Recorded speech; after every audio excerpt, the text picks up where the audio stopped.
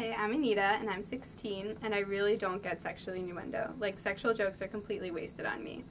But what I realized about some of my teens is that they don't even know what they're talking about when they make those kind of jokes. They just imitate what they see in the media. What I value most about sex education is its truth and its accuracy. And with Sex Etc., I want to dispel the myths that we see in the media so that teens can make their own decisions and not have to imitate what they see.